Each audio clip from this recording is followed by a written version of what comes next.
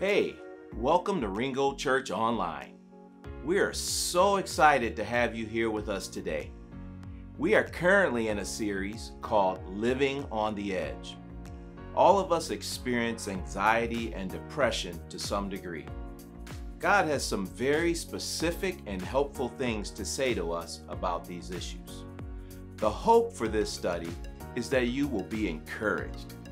We want you to know that you have a Heavenly Father who looks at you and you are more than enough.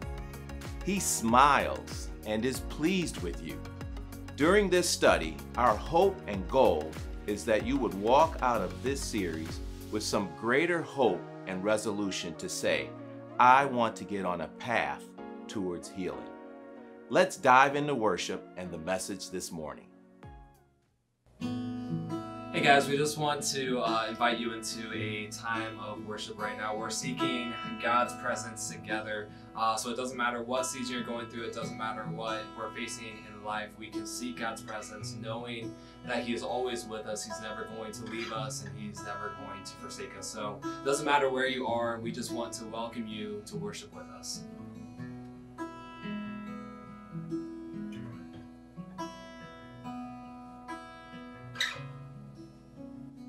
You are here, moving in our midst. I worship you, I worship you. You are here, working in this place. I worship you, I worship you.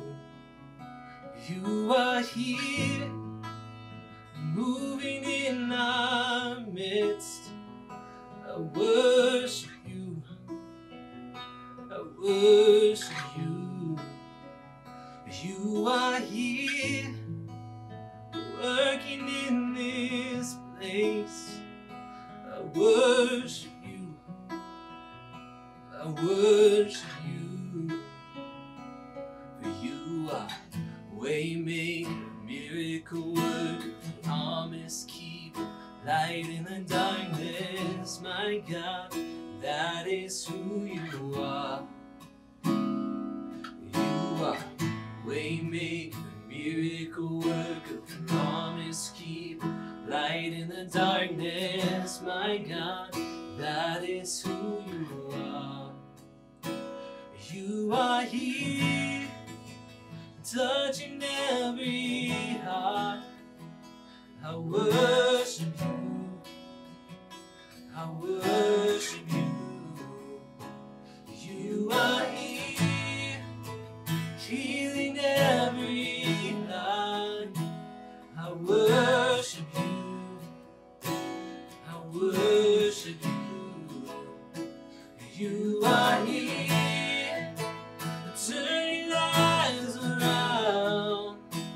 I worship you, I worship you.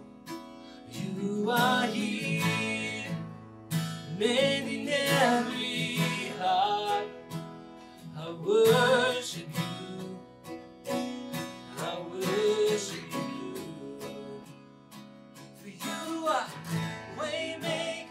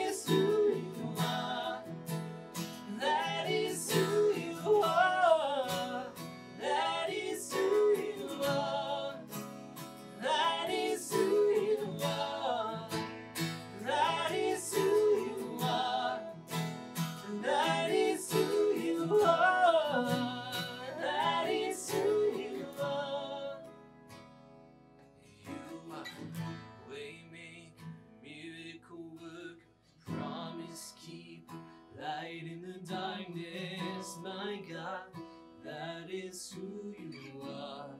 Yeah. Waymaker, miracle worker, promise keeper, light in the darkness, my God, that is who you are. I believe this part right here. Even when I don't see it, you're working. Even when I don't feel it, you're working. You never stop working. You never stop working. Even when I don't see it, you're working. Even when I don't feel it, you're working. You never stop working. You never stop working.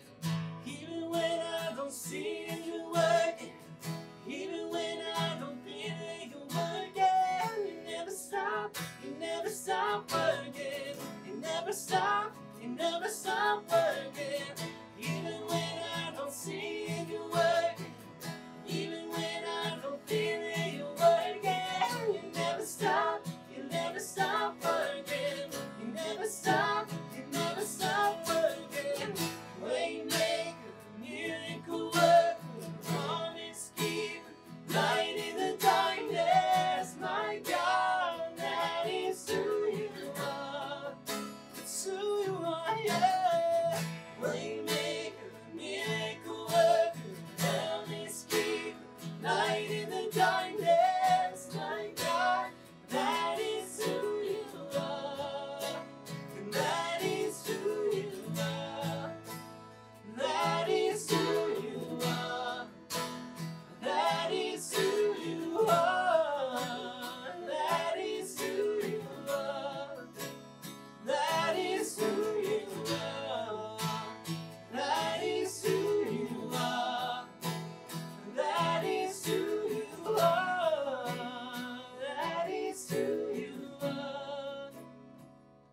For you are waymaker, miracle work, promise keep, light in the darkness, my God, that is who you are. It's who you are. Waymaker, miracle work, promise keep, light in the darkness, my God, that is who you are. God, we worship you. We trust you and we fix our eyes on you and you alone. And we trust you. We trust that you are in control. You're on your throne. And when things seem terrible, when things seem broken, you mend the brokenness and you make all things new. God, would you speak into our lives today? God, would you light a fire within us? God, we praise you and we worship you and we say this in Jesus' holy name. Amen. Well, church, we're gonna focus on God's presence and His love and everything that He's doing in our lives, and we want to continue worshiping and just giving God our all right now. Worship the one that chases after you constantly in every aspect of your life.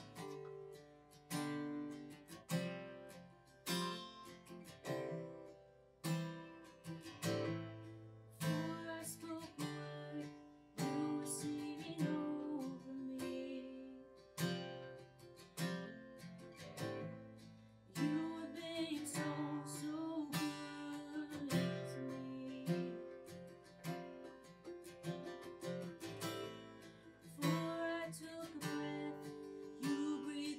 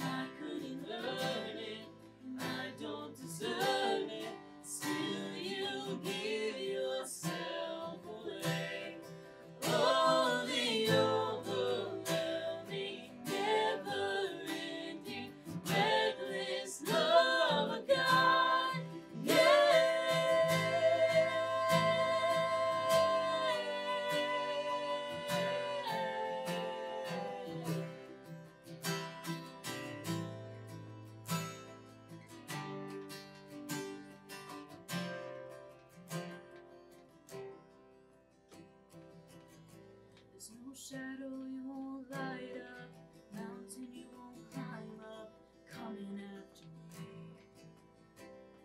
There's no wall you won't kick down, lie you won't tear down, coming after me. So shadow you won't light up, mountain you won't climb up, coming after me. There's no wall you won't kick down, lie you won't tear down, coming after me. There's no shadow you won't light up, mountain you won't climb up, coming after me. There's no wall you won't kick down, lie you won't tear down, coming after me. Oh, the overwhelming, never-ending, reckless love of God. Oh, it chases me down, fights till I'm found, leaves the 99, and I couldn't earn it, I don't deserve it, still you gave yourself away. Oh, the overwhelming, never-ending, reckless love of God.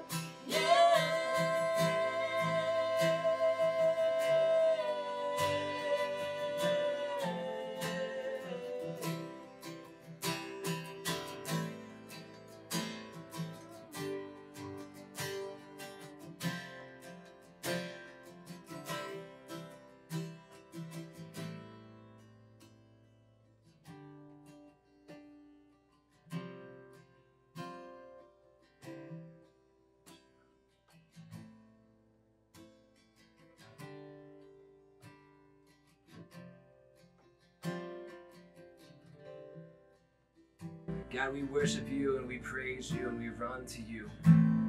God, may our worship be pure. May when you see us, when we walk into your presence, you not only see a heart of pure worship, but you say, well done, my good and faithful servant.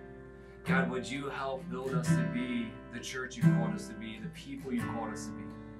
God, we give you all the glory and all the honor and all the praise. In Jesus' holy name, amen.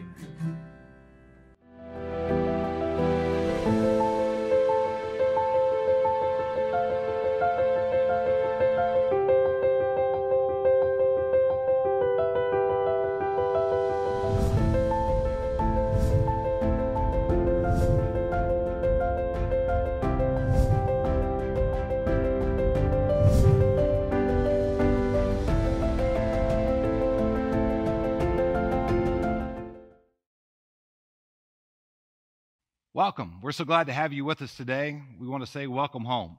Today and next week, we're going to pause before Easter and do a short two-part series of messages on a very heavy but yet very relevant subject of depression and anxiety and some of the things that it creates, some of the things that we deal with that comes from this, the stress, the anxiety, the worry, the depression, the discouragement. We are living today in a prevailing culture of fear that the world wants us to kind of embrace.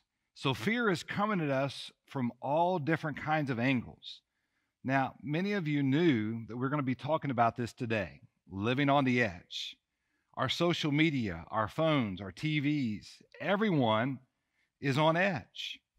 You're expecting to hear some truth that will help you with some of the answers to deal with this. You know, maybe you're ready for it. Maybe you're not ready for it. Maybe you're excited to hear this. I hope and pray today that you'll hear what God wants to say to you through his word and through this message. Maybe some of you who are listening today, because somebody invited you to come and to be a part of this series with us, this service today. Maybe you're more of a people pleaser kind of person. You told them yes when really you just didn't really want to do that. You might miss something, you know, breaking news on TV today. But here you are. You're with us. Can I just reassure you today? Here's what I want you to know. This is what we're striving to accomplish today. One, I want you to be encouraged. Two, I want you to know that God's word has something to say to all of us. So I want you to know what God's word has to say about where we are and what God is doing. It turns out that our good Father is far from silent on this whole issue of living on the edge. He has a lot to say to us. And thirdly, I want you to feel some hope. I want you to experience hope. I want you to hold on to that hope in what maybe feels like hopelessness today. I also want you to know that I'm not a doctor. I'm not a psychiatrist. I'm not even a very good counselor. And that's probably truer than I would like to admit. So I'm none of those things. What I want you to know today is this, that I'm a human being just like you. And I'm your pastor. And I care about you. And the other side of this is I want you to know that I've been through some of this. I've experienced some of what we're going to be talking about today and next week. People around me, the ones who really know me the best, who are close to me, they've seen me go through this. They've seen me experience this. I know what this can be like to go through this. I've seen other folks who are close to me experience this. I just want you to know today that you're not alone. We live in a culture that panders fear. We live in a culture that creates fear. It creates anxiety. And we are very familiar with this word. But do we really understand the effects that fear and anxiety, even depression, discouragement has on our lives? So let me just kind of give you a definition or description of what I mean today by anxiety. Anxiety is simply this: a feeling of worry, nervousness, or unease, typically about an imminent event or something with an uncertain outcome. Does that sound familiar today? Now, under that definition, this is all of us at times. Maybe you today. We all fit underneath this definition, this spectrum, somewhere, some way, somehow. If we were to ask some questions today, why? Why do we do this? I think one of the contributing factors would be we live in a high-pressured, fast-paced world. That's where we're living now. And some of our anxiety now is it's kind of drastically been slowed down. We've been forced into that. And we're like, how do we operate in this setting? A psychologist by the name of Robert Lee says it this way in his book called Anxiety Free. Here's what he says. The average American teenager today exhibits the same level of anxiety the average psychiatric patient did in the 1950s. He says we live in an age of anxiety. We have become a nation of nervous wrecks. I think we look at some of the reasons around us. Why are we a nervous wreck? And one of them is just stress. The Harvard Business Review says 60 to 90% of medical visits can be traced to stress-related issues in our lives. A guy by the name of Stephen Lillardi says this about lifestyles in his book, The Depression Cure. He says, we were never designed for this sedentary, indoor, socially isolated, fast food-laden, sleep-deprived, frenzied pace of modern life. Stress today is such a common thing. Stress is something we're all going to experience at some point, sometime in our lives, even maybe right now. There is no getting out of stress. What can happen in stress is stress turns into stressful days. Our mind is beginning to get exhausted, and because of stress, we become broken down to this place where we begin to feel the pain of anxiety welling up within us. And if we live with that painful anxiety and it's unchecked for any length of time, you do this long enough, you'll find yourself in the pit of discouragement and maybe even the pit of depression. And you're not sure quite how do I get out of this pit? So let me define today for us what depression is.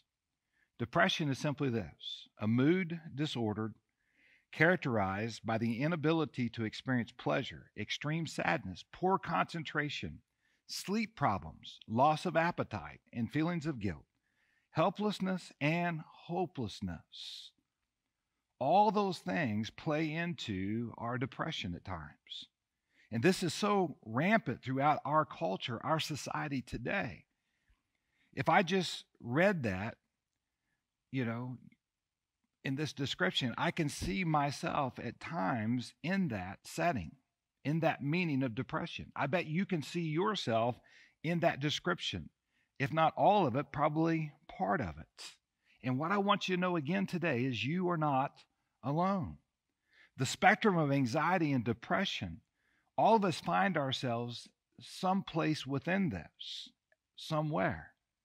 All of us know what it feels like to be a little bit anxious, especially in the morning, when traffic is bad and you're really kind of pushing for time and that anxiety wells up within you, or you get at that stoplight and you hit it at the wrong time and it's going to throw your time off and it really pushes you, maybe you're going to miss that meeting. Anxiety just wells up into us. Some of us know what it's like to feel anxious. And sometimes we feel anxious and we don't know why we're anxious. We just woke up and we just feel it, or we just feel the blues. And for others of us, maybe we've been diagnosed with something and it's much more serious than what we thought it was. And all this anxiety's welling up within us of the what ifs that play into this scenario. Or maybe we have a mental illness or disorder and we're experiencing depression due to some maybe past trauma in our life or abuse in our past. And that anxiety has a way of just really exposing itself.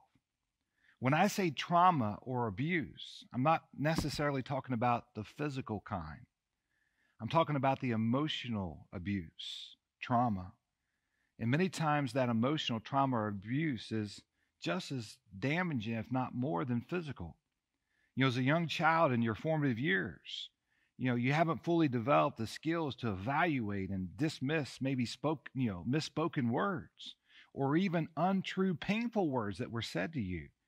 And you just received all that as a sponge. And it just kind of gets imprinted on your soul. And you develop these kind of neural pathways that whatever it is that triggers that takes you right back to those painful words, those traumatic words. And this is how you think and you see yourself based on that imprint within your soul and these words, or maybe the lack of words from others in your life. Maybe there was a time that you confided in a pastor or a Sunday school teacher or a youth group leader. And they looked at you and they're like, looking at you like you're crazy, like you've lost your mind, because they don't know how to process what you just told them. Or maybe they're just very uncomfortable with what you just said. And maybe they tried to explain it back to you with little responses like, well, you just need to be more faithful. You just need to be in the Word of God more. You just need to pray more. You need to have a stronger faith. Or maybe worse, they kicked you when you were down and said, well, is there anything that you've done to cause this? Is there any unconfessed sin in your life? Maybe this is why you're feeling this anxiety and all this worry and stress in your life. Maybe you got this unconfessed sin and God's trying to get your attention, or God is punishing you, or, God has put you in this place. None of those words, none of that is helpful. So let me tell you, you're not going to hear any of that from me this week. You're not going to hear this from me next week. What the stigma has done that's in your mind, it's reinforced, in your mind, all these things that were said to you. And basically what that imprint is in your life is, there's something wrong with me. And you're trying to process this. Listen, it is not a sin to be sick. Did you understand that? It is not a sin to be sick. We got to put an end to that stigma in the name of Jesus. You would never think less of somebody who had some kind of physical ailment like the flu, someone who had a pulled muscle or a torn rotator cuff or a broken leg. You would go, hey, it's obvious you were hurting. It's obvious that you're sick. There's nothing wrong with you. You're just physically ill right now. You need some attention. The pain of a depleted mind is just as real as the pain of a broken leg. And so many times we think it's painful to get help or medical treatment, but it's not. It's meant to be helpful. I think many times we find ourselves in this place where others say to us, because of the mental side, the emotional side of this sickness, many times, is people look at you, you just need to suck it up, sunshine. You just need to snap out of this. You just need to be positive. You just need to be thinking good thoughts, and that will make all this go away. It's kind of like, well, no, I can't. I've tried all those things. Or you're like, God, please take this away from me. I don't want to go through this. And you prayed, and it doesn't feel like God is taking it away. Can I just say that more than likely, God won't take it away from you, but God will heal you from it. Healing is the word. And here's what I want you to know about today, this powerful word called healing. God wants to heal you, and healing is a process. It's a pathway. Depression isn't so much a pit. Many times we look at depression like a pit, but really, depression is more like a tunnel. Tunnels and pits are both very dark. Tunnels have a way out. God will meet you in that place and help you to heal, to help you get out of it. He provides a pathway.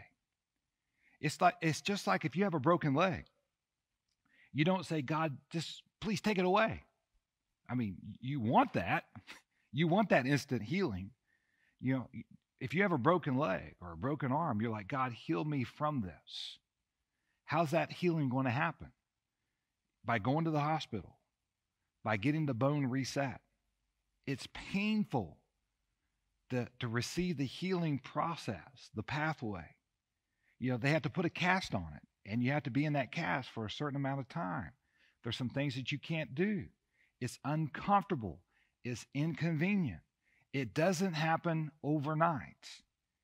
It's a healing process. Mental illness, even the depletion of our minds, works in the same way. God will meet you where you are, and God will heal you by walking you out of it. It's a process. It's a pathway. And He is a light unto our pathway. So let's look today at God's Word. What God's Word actually has to say about this. What does this process look like? And one of the things that might surprise you in this is when you look in Scripture, in the Old Testament and the New Testament, a lot of the heroes of the faith that we look up to in the Bible really struggle with anxiety and depression at times. And this is even true of heroes in history. Look at some of the heroes in history that we look up to outside of the Word of God. Did you know that Winston Churchill, Abraham Lincoln, and the great preacher Charles Spurgeon all wrestled with anxiety and depression? There's a whole book in the Bible devoted to a guy by the name of Jeremiah. And Jeremiah is airing out his feelings and anxiety and depression. It's actually called, this book is called in the Bible, Lamentations. The word means to lament. So we're going to look in Lamentations chapter 3 today. Lamentations chapter 3, beginning in verse 2. He has led me into darkness, shutting out all light. He has turned his hand against me again and again, all day long. He has made my skin and flesh grow old. He has broken my bones. He has besieged and surrounded me with anguish and distress. Now, look at what he's saying here. What is he saying in verse 2? Anxiety and depression feels like darkness. He says, I look around and I don't know where to go. What direction do I head? Now, notice he says here, he has turned his hand against me again and again all day long. Now, what he's saying here in verse 3, he says, this feels relentless. When is this ever going to let up? How long is this going to last? He says, he's made my skin and flesh grow old. What is he saying there? Basically, what he's saying is, this is aging me. I feel like I got all these miles put on my physical body, but not just my physical body, but also my emotional side of my life. And because of the emotions I'm feeling, it's even putting more like age. I'm aging like quickly here. So what does verse 5 mean? He says, in other words, I'm surrounded by these emotions and I don't know how to get free of them. He says, man, what do I do? So we go down to verse 17. Lamentations chapter 3, verse 17. Peace has been stripped away, and I have forgotten what prosperity is. I cry out, my splendor is gone. Everything I have hoped for from the Lord is lost. Now notice here that Jeremiah is telling us what he's been saying to himself. My splendor is gone. Everything that I'd hoped for from the Lord is lost. This is what psychologists call ruminating. Ruminating is self-talk, negative self-talk. And what Jeremiah said there was real. What he was saying was real. These were real emotions that he was feeling, but it wasn't true. This wasn't truth. Ruminating is kind of like a cow that chews his cud. He eats the grass, chews it, regurgitates it, chews it again, swallows it, and he continues to do that, processing it. Many of us process a lot of negative thinking and negative self-talk. We kind of talk to ourselves, and it's real emotions, but it's not truth. So what we're doing is we're sort of ruminating on some of these false narratives, toxic stories. I mean, have you ever done that? Do you do this? Do you ever get alone by yourself and you start thinking, why did he say that? Why did she say that? What did they mean by that? What's going to happen if I get this virus? Will there be enough supplies? Will I be quarantined? Will I be able to go to the store? Will I be able to go back to work? What's going to happen with the economy? What's going to happen with my 401k? And we just start ruminating. Listen, all of those emotions are real. Okay, they're real because emotions are real. But it doesn't mean that it is truth. It doesn't mean those emotions are true to you. There is a documentary that's called The Bridge. It was done in 2004. There was a film crew who set up cameras on either side of the Golden Gate Bridge. Now, this is outside of San Francisco. Now, they set these cameras up on either side of the bridge for different reasons, different purposes. And what they got unintentionally is they caught several people committing suicide by jumping off the Golden Gate Bridge. Now, they created this documentary where they told the stories of different people who had jumped from the bridge. And obviously, many of them passed away, but not all of them did. There was one young man, a teenager, who jumped off the bridge, and he survived. And they were catching his story on this documentary. He talked about the fact that he was doing all this self-talk, negative self-talk. He was ruminating. I would call it a toxic story he was telling himself. He was in great pain. He was depressed. He woke up one morning. He faked being sick so his dad would let him stay home from school. When his dad left, he packed his things up and he bought a bus ticket. He jumped on the bus, and he took it to a local Walgreens pharmacy where he purchased what he thought was his last meal. He bought a candy bar and a Mountain Dew. Typical teenager, isn't it? He gets back on the bus. He goes to the Golden Gate Bridge. He walks to the middle. It was a beautiful day. He stands there in all of this anguish and pain, all this negative self-talk. He feels so isolated and alone. He stood there trying to get the nerve to jump off the bridge. This tourist group from Asia walks up from behind him, taps him on the shoulder, and he's just totally oblivious to this group that is walking up, and they're oblivious to what he's going through. And they said to this young man, "Would you take our picture?" They were on vacation, having a great time. It was like this feeling for this young man was like being on a roller coaster. You know, why are all these people having such a great time when I'm in pain? And they don't see it. He grabs the camera. He takes their picture. He hands it back. They smile. They're very appreciative. They thank him. And they turn and walk away. And right then he says, "Forget it," with language a whole lot stronger than that. And he jumps over the rail. He said as soon as he cleared the rail, he was hurtling towards the water. His mind totally cleared. Right then and there, he realized, I don't want to die. As he's hurtling towards the water, he cried out to God, which he said shocked him because at that moment in time, he didn't even believe in God. And he said, God, if you're real, if you're there, God, please spare my life. And he hits the water. He survived.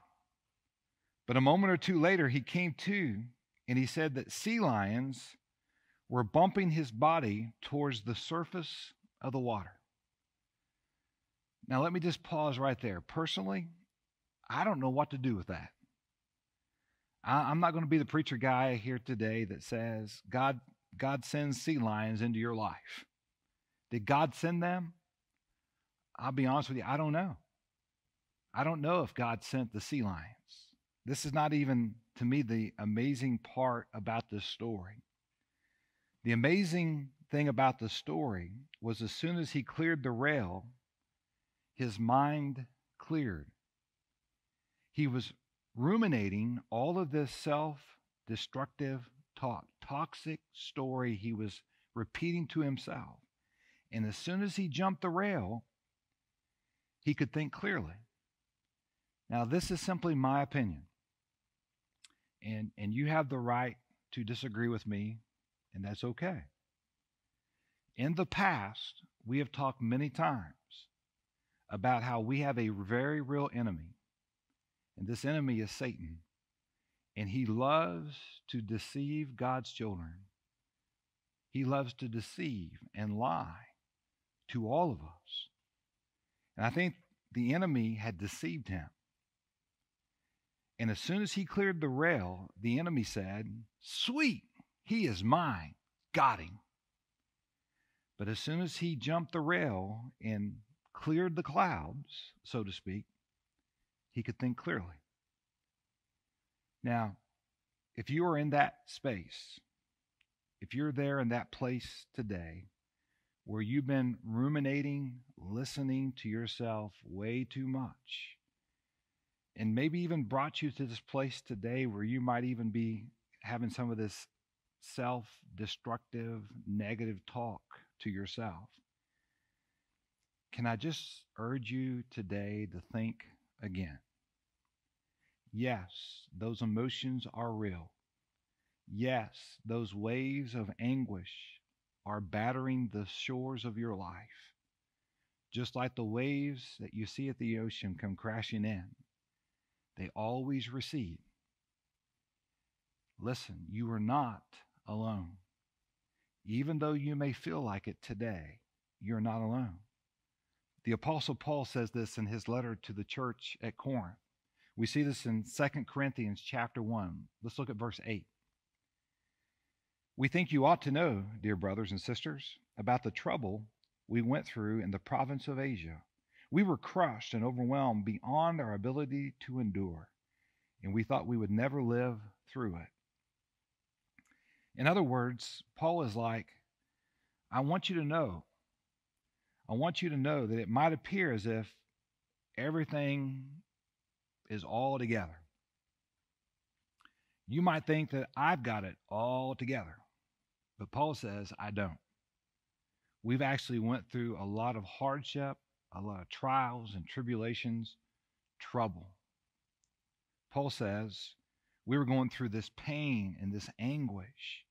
And from the outside appearances, it may have seemed like, wow, those guys got it all together. Can I just say to everyone today, can I tell you that nobody's life is as good as it appears on Instagram? When you're looking at an image on Instagram, it might be the 25th or 26th take. It has been carefully placed there. It has been carefully filtered. And you are comparing the low moments of your life in that moment with carefully crafted highlight reels. Now, I'm not saying that they're lying when they put that picture out. I'm just saying it is not as it always appears. Paul says, don't be mistaken. Don't allow this self-talk, this negative self-talk, to take you to a place where you might do something permanently damaging. If I could just give you a definition today of suicide. Suicide is this. Suicide is a permanent irreversible attempt to solve a temporary problem. Is what you're feeling right now real? Absolutely. It's real. But suicide is not the answer. And if you're wrestling with this today, I would love to encourage you to call the suicide prevention hotline number. Reach out, get some help today, and don't stay where you are. You see, these thoughts receded for Jeremiah. So let's not leave the story hanging here when we come back to Jeremiah. Lamentations chapter 3, verse 21. Jeremiah says, "Yet I still dare to hope when I remember this. The faithful love of the Lord never ends." I love that. The faithful love of the Lord never ends. His mercies never cease. Great is his faithfulness. His mercies begin afresh each morning. I say to myself, the Lord is my inheritance. Therefore, I will hope in him. The Lord is good to those who depend on him, to those who search for him. So it is good to wait quietly for salvation from the Lord. You might find yourself today in a pit where you don't know exactly where to go. But God will meet you where you are in that pit, and God will begin to help bring you out of that pit one step at a time. He will not leave you hanging. We actually see another wonderful example of this from an individual in the Old Testament by the name of Elijah. And I want to quickly look at his story, just like we looked at Jeremiah's story, and how God meets Elijah in the place where he helps him to walk out of this depression, discouragement, anxiety, stress, worry. And there are some things, powerful things that we can learn from Elijah that applies to our lives today. And what you need to know about Elijah is that he's one of the greatest prophets in the Old Testament. He was not a weak guy by any stretch of the imagination. He was a strong dude. He had experienced an incredible victory in 1 Kings chapter 18. God showed up in a powerful way. Now, I don't have time to totally unpack that entire story for us today in 1 Kings chapter 18. Many of you know that. So if you would, go back today and read 1 Kings chapter 18. And I'm telling you, it is worth your time to see how God showed up in a powerful way in Elijah's life and through his life. In 1 Kings chapter 18, Elijah gets into it with the prophets of the false god Baal. They step into, we'll call it the octagon. And God just embarrasses the prophets of Baal. And God uses Elijah to do this. It's powerful. It was an incredible moment, an incredible victory for God and for Elijah in that moment. Now we come to 1 Kings 19. Elijah wrestles now with fear and anxiety and even depression. You know, how do we go from one moment, from one chapter, one moment, one day to the next? How do we go from a mountaintop experience to the valley so quickly? Isn't that how it usually works? Do you want to know, for me personally, the moments when I'm most prone, when I'm most vulnerable to the feelings of anxiety and even depression? You want to know where Don Conley tends to ruminate? Where Don Conley tends to do the most negative self-talk? Ironically for me, it is always on Sunday evenings. It doesn't matter. We could have had 700 people in worship. It could have been a phenomenal day. We could have had 15, 20 baptisms. I could have talked to all kinds of people and heard all kinds of cool stories of people talking about how their lives are being impacted and changed. And I could have all these neat interactions in the morning and just so excited that we have a wonderful, exciting, fun church. And then I go home on Sunday afternoon. I'm tired. I'm depleted. I get alone by myself. I turn on the football game, but I'm only half watching it. And all of a sudden I start ruminating. Man, we had a great day today. But then I'll pick out a sentence. A sentence will come to mind of something that I said in the message. Maybe something that I added in that I questioned in that moment, but I went ahead and added it in, and I go, why did I say that? Why did I say it in that way? Or why didn't I say this? Or maybe I'll have a conversation with somebody out in the lobby, and that conversation gets just a little awkward. Or maybe that afternoon, an email comes in, and maybe it's just a little edgy, a little cruel, a little critical. And I'll be honest with you, I just start ruminating some of this stuff in my mind and in my heart. And usually on Sunday evenings, when, Dana will she'll leave me alone, just let me kind of have a quiet time on Sunday afternoons, and she'll kind of check in on me, and she'll kind of say, how you doing? And she'll come, and she'll find me sitting alone, and I'm sitting in my man cave where it's quiet, and she'll walk in and go, how you doing, honey? And in my honest moments, I'll be like, man, I'm really tired right now. Man, I've been wrestling. Man, I'm just down. And many times she can see it. She knows when that's happening. Let's just say it this way. The path out of the pit, for me, is well worn. I've been known to fake it. You ever heard that statement, fake it until you make it? I've been known to fake it at times, every now and then. I could be hurting, and you come up to me, and I got the biggest smile on, and you're thinking, man, nothing is ever going wrong in his life. Not always.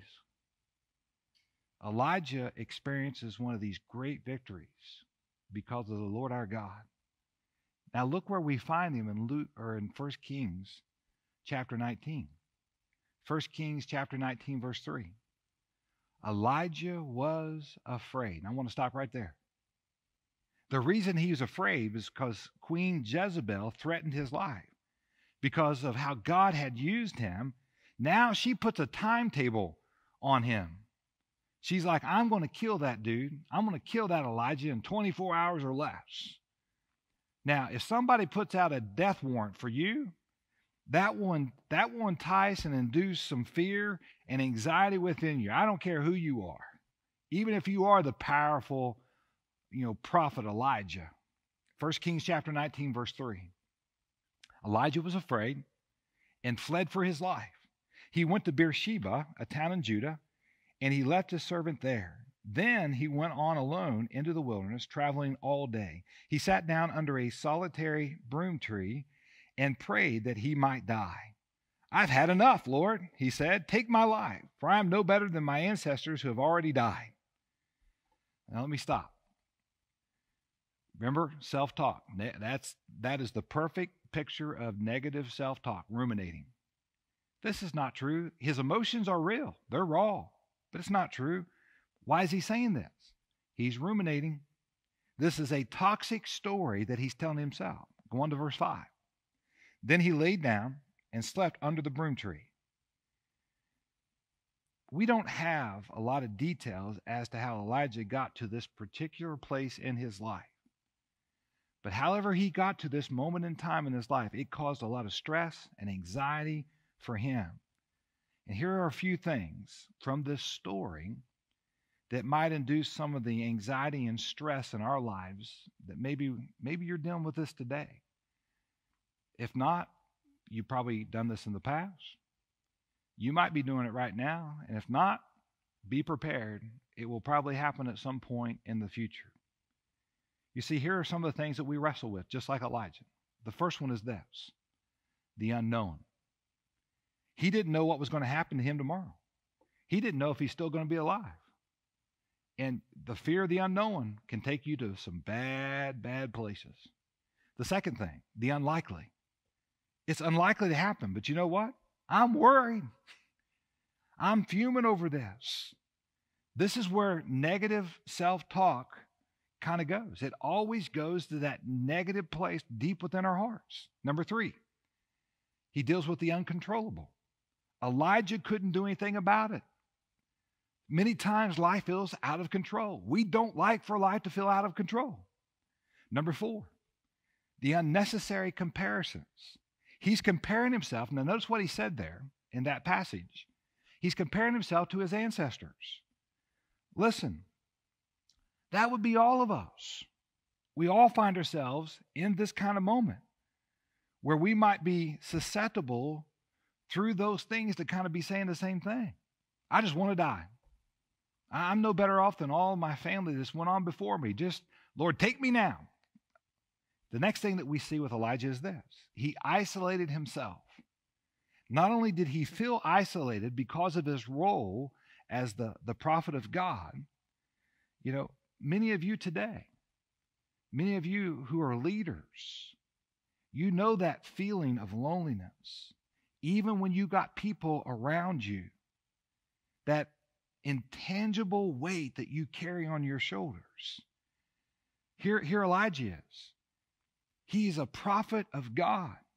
He feels the weight of this. So what does he do?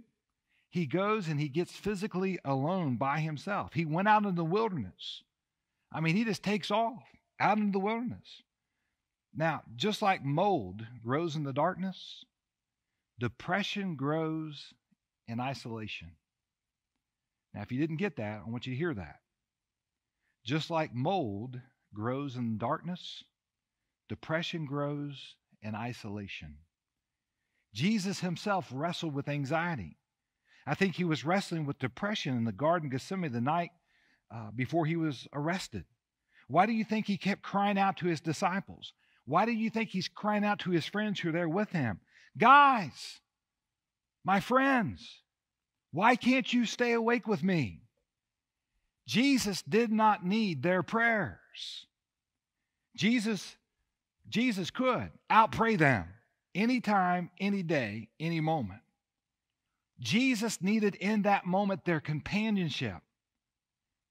If Jesus needed that, so do you and I.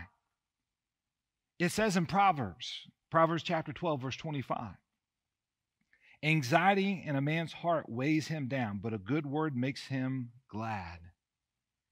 This is one of the reasons why we gather together, and when we gather together, especially in the church, you can't just assume that person that you meet in the hallway, or that person that you meet at the door, or that person you meet in the lobby, you come across in a parking lot, even though you may not know them, you can't just assume that everything is just hunky-dory because they came to church. They may have came here, you may have came here to that moment in time, in church or wherever it is, and there's something that is heavily weighing you down. We can never dismiss that offer of a cheerful word or an expression, a wave, a high five, a handshake, a hug.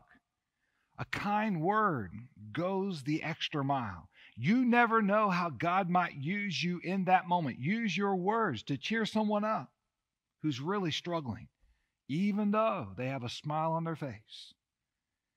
And the last thing that I want you to see would be this idea that Elijah is going through is this. Number 6, false narratives. Elijah was repeating these false narratives, this toxic story to himself over and over and over. We left him in the story under the broom tree where he kind of fell asleep. And look what happens. But as he was sleeping, an angel of the Lord came and said, get up and eat. And he got up and ate some more. But notice here, he got up and he looked around, and there beside his head was some baked, bread that was baked on some hot stones, and there was a jar of water. So he ate and drank, and he lay down again. And we see that the angel touched him and said, Elijah, you need to eat. And he ate because he was depleted, and he fell asleep again. And we come to 1 Kings chapter 19, verses 6 through 7, and notice what it says here. Then the angel of the Lord came again and touched him and said, get up and eat some more, or the journey ahead will be too much for you. It's so easy to miss that. But we see right here that God was not just tending to the emotional condition of Elijah, but God was also taking care of his physical condition. Part of the pathway out of these feelings he was feeling was he had physical needs that needed to be taken care of. Namely, he said, you need some sleep. You need to get some rest. You need some quiet time. You need some food. Now, he didn't say it here in this passage, but exercise would be the same sort of thing. Do you know that there's some studies that are saying right now that exercising 4 times a week for 20 minutes has the same effects as antidepressant medication? That's powerful. We got to stop and examine some things here. And once again, I want to be very clear. I am not a doctor. I know all of this, when it comes to emotions, is very, very complex.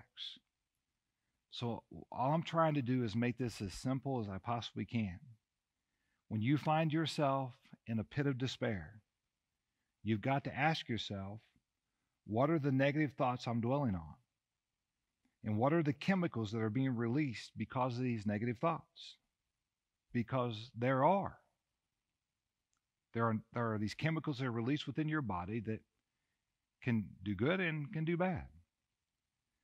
We have to stop and examine those things. What are the positive things that I need to do to begin thinking about, because your body responds to positive thoughts. It puts chemicals into your brains that can heal you when there's a depletion. This is not self-help mumbo jumbo. The Bible reassures us of this. The Bible says, as you think in your heart, so you become. Paul says in Philippians chapter 4, verse 8, fix your thoughts. Now, think about that. In other words, your thoughts don't naturally go there. He says you have to focus your thoughts. You got to be intentional about this. Fix your thoughts. Now, he goes on to say, what is true? This is where God's word comes into play. You read God's word. You memorize God's word, not because you're going to be tested on it later to find out whether you pass or fail, but because when your mind starts to spiral, when your mind starts to go down that path into negative thoughts, negative toxic stories, and you start ruminating, God's word puts up a roadblock, puts up the stop sign. Whoa! I know that you're feeling this way, but God's word reminds you this is not true. You need to turn around and go another way. Don't go this way. Paul goes on to say in Philippians chapter 4, verse 8, and now, dear brothers and sisters, one final thing. Fix your thoughts on what is true and honorable and right and pure and lovely and admirable. Now notice here, this is important. Think about things that are excellent and worthy of praise. Wow. Why do you do this? This is not, well, Pastor Don said, I got to think myself into a happy place. This is not about thinking yourself into happier places. This isn't pull yourself up by your bootstraps. There is a chemical thing that happens within our bodies. And many of us know that there are things called neurotransmitters. We got these chemicals in our bodies that are associated with positive, helpful thoughts. Some of the chemicals within our bodies, dopamine, when that's released in our body, do something good, accomplish something.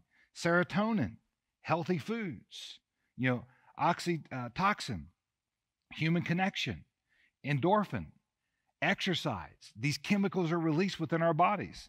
Exercise, now listen, exercise is not about just getting skinny. Exercise is not just about pulling out the guns and building muscle. It's about mental health. We got these things, these chemicals that need to be released into our brain that helps us to replenish the depletion of our minds. But there are transmitters that actually can have negative effects, namely cortisol. Cortisol has its purpose, but cortisol is triggered by stress.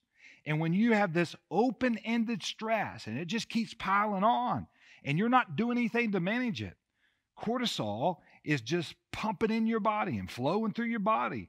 And what it does is it slowly is depleting your mind. If you don't have these other four positive things combating this cortisol, you find yourself over time getting in a place where your mind gets totally depleted. And you begin to not trust. You can't trust what you're feeling anymore. So to begin the healing process, you've got to manage. Paul says, manage your thought life. You got to manage some of these behaviors. So can I get just super, super practical as we kind of end this out today? If you are wrestling with this, get some help. Get help. But get different kinds of help. Not all help is equal. You need good friends in your life who will speak truth in your life. You need a good marriage. You need good relationships. You need good interaction with other people. You need the help of a counselor or a therapist or a pastor or all of the above. We need mentors in our life who are willing to speak truth in life, maybe when others will not. We need a group of people around us who encourage us and pray for us. We need different kinds of help in our lives. The issue is we have to get help. Get different kinds of help. Surround yourself with help. Many of us, we are too embarrassed. Our pride gets in the way. We're too embarrassed to reach out and say, help me. Please help me. Can I just say, don't wait. Don't wait till it's too late to get counseling. There's this thing called preventative maintenance. And preventative maintenance is far better. You don't wait to change the oil in your car until your engine is blown up. You don't wait until you're in the middle of a crisis when things are blown apart before you go back and start trying to get help. Don't be too proud to get counseling to get help. Here's what I want to remind you today. It takes time. So give it time. Here's another thing. You don't have to let it go. You need to transfer it over. Now, some of you have watched Frozen too many times and you're like, stop it. This whole let it go, let it go. But you don't hold on to this. You don't have to let it go. Just transfer it over. And I think this is where people need to really grab hold of. All of us need to grab a hold of 1 Peter chapter 5, verse 7. So if you would, let's just say this together. Cast all your anxiety on him because he cares for you. Now let's do that again. Cast all your anxiety on him because he cares for you. Now notice what it says there. It says cast. We get tripped up on this word cast. It's not actually a very good translation of the Greek word. When I think of cast, I think about fishing. You know, I got a fishing pole I'm going to cast out into the water. I got this problem in my life, and I just need to cast it out there. Do you see the logical problem with that? Because if I cast it out there, I can also reel it back in. And there it is again. It comes back. The Greek word for cast is this word. It's transfer. The Greek word for cast is transfer. Transfer all your anxiety on him because he cares for you. In other words, you don't just pray it away. It doesn't just go away. You transfer it over. And Jesus would say the same thing to us. He would say in Matthew chapter 11, Matthew 11, verses 28 through 30. Then Jesus said, come to me, all you who are weary and carry heavy burdens, and I will give you rest. Take my yoke upon you. Let me teach you, because I am humble and gentle at heart, and you will find rest for your souls. For my yoke is easy to bear, and the burden I give you is light. Jesus says, let me carry it with you. Let me come alongside of you. Let me walk with you through this. Let me carry you through this. The last thing I want to say is if you're in this place today, and with everything that's going on in life, if you find yourself today feeling hopeless, and maybe you're in the midst of hopelessness, if you would grab a hold of this, understand that this is a chapter and not the conclusion. Understand that this is a chapter of your life and not the conclusion. There was a season in my life where, looking back, I'm pretty confident I was probably depressed. I'll just be honest, I was depressed. I was really struggling. And in the moment, I didn't know what to call it. I was way too proud to get help. I was way too proud to reach out to anyone. I was in a funk. And I was in that funk for a good while. And a lot of it was because I was working too hard. I was stressed out. I wasn't necessarily getting the results that I thought that I wanted. And largely, when I look at the bigger picture, largely it was my fault. The cortisol was just flowing in my body because of all this stress. And I remember getting to this place where I was anxious every single day. I was moody. I would wake up every morning, my eyes would pop open, and I would lie there, and I was not looking forward to the day. I didn't want to do it. I look back at that time period, and I can say to each and every one of you today that God brought me out of that pit, and God healed me from it. Now there's the word. God healed me. It was not overnight. It wasn't like the next day I got up and went, whoop, great news, snapped out of it, done, fixed, all gone. It was a healing process. I want you to know today I'm still a work in process. And when I look back, I can't exactly put my finger on it, but I know that it flipped. And God began the process because I was leaning more into Him. And I was fixing my thoughts. And I was focusing my eyes on Jesus. There was movement. There was healing. The process began. It would have been a mistake for me to say in that moment, I'm done. That's the conclusion. That's the end of my story. That's how it ends for Don Conley. Here's the other thing that I would say to you today. Never put a period where God puts a comma. Never put a period where God puts a comma. Too many of us simply make that mistake. And that's what makes the story of our lives so interesting. There's always a place in a movie or in a novel, the book that you read, where if you put the book down or you push the pause button and you're like, I don't know how they're going to get out of this. But if you were to shut off the movie right there, that would be the conclusion. What makes the movie or the story good is the resolution, the process to the end. Some of you today are in that chapter. And God wants to move you through that chapter. And He wants to move you beyond it, maybe into the next chapter. Can I just say to you today, as I look back on the season of my life, and specifically that season of my life that I'm talking about today, I've gotten to the place today that I'm grateful for it. I can see how God was working and how God was moving, how God was sustaining me, and how God used that moment in my life to teach me some very important things. God never wastes a hurt. God used those moments to deepen my faith and my trust in Him. God used those moments to shape me. God used those moments to humble me. God used those moments to give me greater empathy that I needed for others. Listen, the cross of Jesus Christ, as we get ready for Easter here in the coming weeks, the cross of Jesus Christ at Calvary, it looked like a period.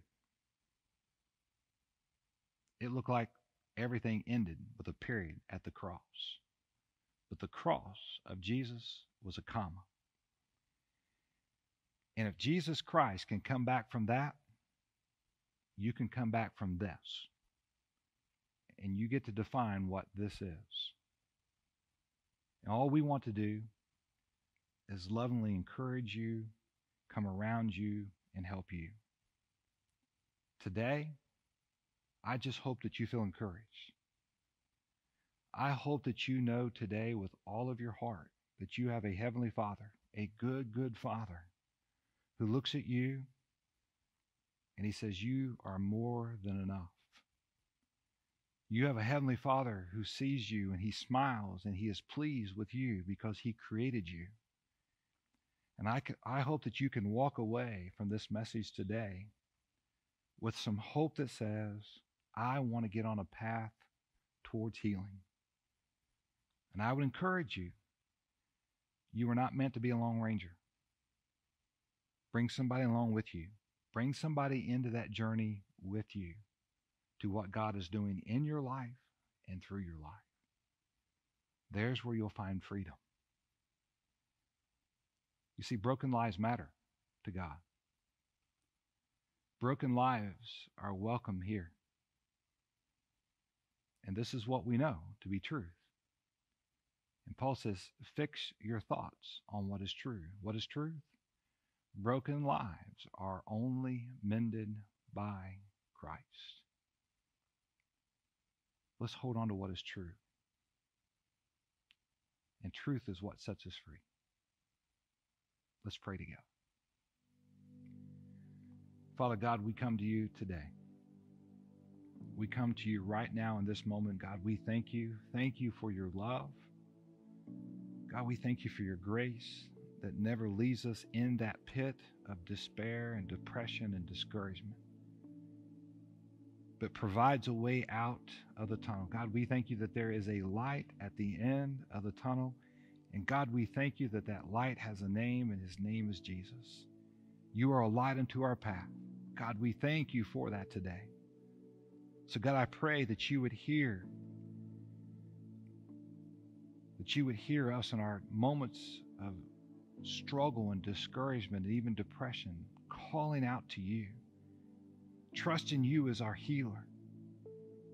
And God, I pray that each and every one of us would hear from you through your Holy Spirit words of hope and words of healing, that it's not a sin to be sick. Life is a struggle, and none of us are immune from the anxiety and depressions that happens at times in our lives. So we have a great amount of empathy and compassion for anyone today who may be struggling with this, maybe in a more severe way than we are. God, we know that there is hope, and that hope has a name, and his name is Jesus. God, we cling to Jesus today. We cling to Jesus today like never before.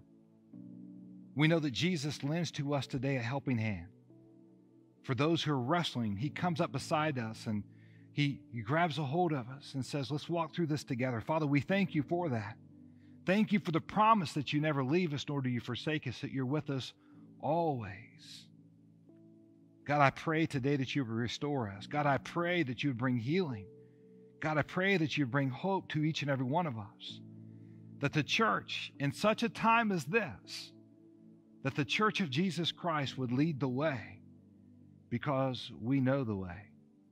We know the truth and the life and the hope, the truth of Jesus Christ. Father, we ask all this in the powerful name of Jesus Christ today. And all the church says together, amen. God bless you. Thanks again for joining us today. It's an honor that you would spend time with us. We would love to see you get more of God's wisdom in your life through the power of God's Word. We invite you to participate with the Message Connect every week. The Message Connect dives deeper into the message from Sunday morning with questions, scripture, and challenges to go deeper in your faith walk. We have a lot to celebrate at Ringgold. The Lord is doing amazing things here. Your generosity at Ringgold directly impacts God's mission to go and change the world. Giving is an important step in spiritual growth and maturity. Put simply, growing people are generous people. If you haven't done so already, now would be a great time to set up online giving. If you call Ringgold home, we encourage you to give financially so we can continue to serve and make an impact in our different communities and our world. You can give online through the Ringgold Church app or at ringgoldchurch.com/give. If you're not comfortable with giving online, that's okay. You can also visit ringgoldchurch.com/give to view other possible ways to give. To stay connected with all things Ringgold Church, be sure to download the Ringgold Church app and follow us on Facebook and Instagram. Well, thanks again for hanging out with us today. We'll catch you next time right here at Ringgold Church Online.